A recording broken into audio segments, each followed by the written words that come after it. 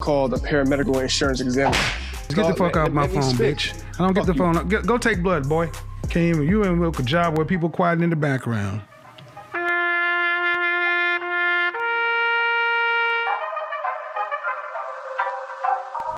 Have you watched one of my videos, a 3-hour video from front to back? That girl situation when he was ranking. That girl. You're not paying attention. When he was what? Talk to him. Have you watched one of my videos? Have you watched a full video of mine from front to back? One of my live streams. I just saw one video.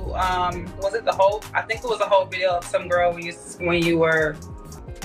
He was ranking her. He asked her what her what she ranked herself.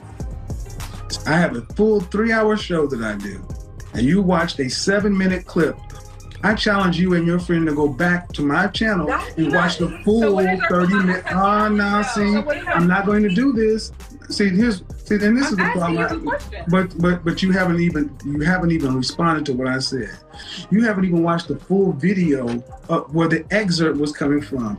But your friend has the nerve to make a judgment that women have no problem judging men on partial information. Stop generalizing women, please. And you women are acting just like so many women who get upset. You have little to no information. You're not willing to do the work. To ask you certain questions, and what you're responding to, I'm responding back to it. So you're referring to past videos, but I'm referring to things that you're telling me now. But you don't even let other people talk. You're asking me how old I am. You're generalizing women. No, we haven't had sex. Okay. Why?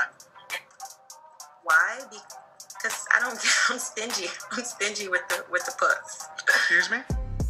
I'm stingy with it. I do not give it up easily. Were you married to your daughter's your baby mama, though, right? Baby, I've never been married, no, but I just okay, don't. so I know. Hold on. Let's talk about this though. See, I find it funny that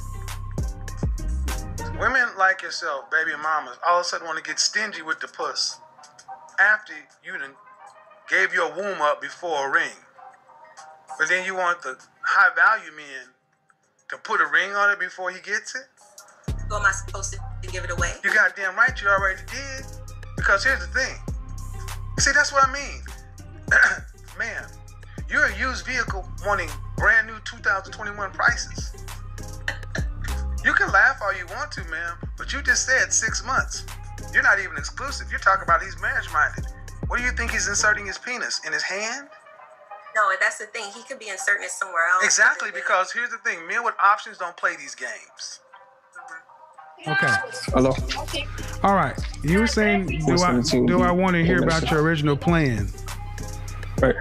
Okay. No, and I will tell you why. You're not doing it. You're doing what you have to do to survive and live. Okay? Okay.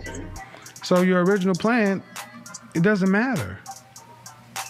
It does if it can change my situation. Okay. Go ahead. Since you know better than I do. No, nobody ever said that. Okay, but anyway. Go ahead, dude. The reason why I became a phlebotomy technician is because there's something called a paramedical insurance examiner. I'm not sure if you heard about that. It doesn't matter. Go ahead. I don't have to know what you know, but go ahead. All right, thank you. All right, look here, man. Don't be a bitch. Don't do little bitchy boys. Get the fuck off my phone, bitch. I don't get the phone. Go take blood, boy. You ain't work a job where people quiet in the background.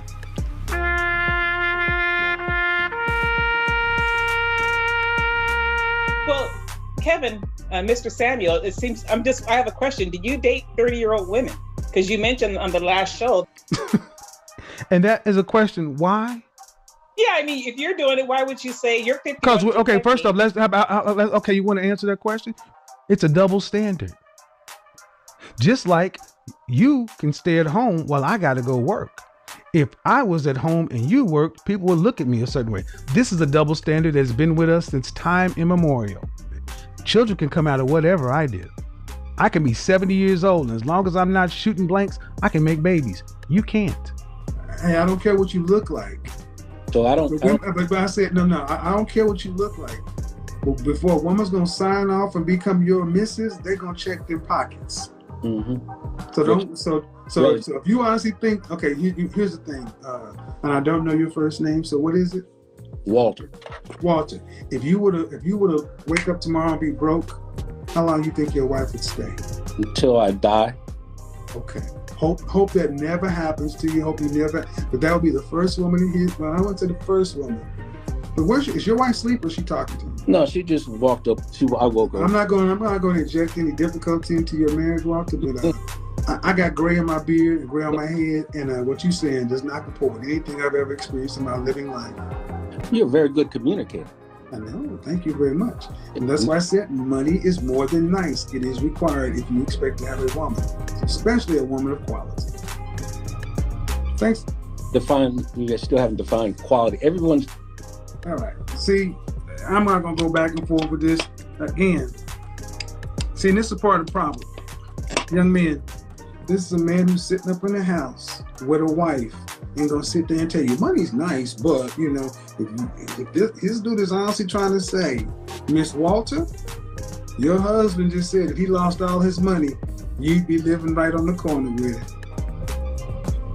Yes, ma'am. You in your older age, because I'm assuming y'all roughly the same age, this man has basically said if he lost it all, you'd be happy to be living in that box with him until he died. That's what he said. Until he died. That's the energy you're getting, because you're a guy that said you don't think you should have to approach women. They should give you choosing signals. Where would you rank yourself on a scale from 1 to 10? How tall are you? I'm 5'10". 5'10". How much do you weigh? Uh-oh. I weigh about... To what? Depending on the day, between 280 to 285. So you're a fat fucker. Yeah. So you think a 5'10", almost 300-pound dude, how much money you make? Like 400 every 2 weeks. So you make 400 every 2 weeks. So you make 800 a month. You make less than $10,000 a year. Okay. But how many 20-year-olds was him? Hold on. Dude, I was a 20-year-old and I was making far more money than that. In the 80s, where minimum wage was $3.35 an hour. So I need to hear it. How long? You got a big dick? I mean, it's above average. I ain't know Ron Jeremy. No. I asked you if you had a big dick. I just said, was it above average? I don't know what that is, really.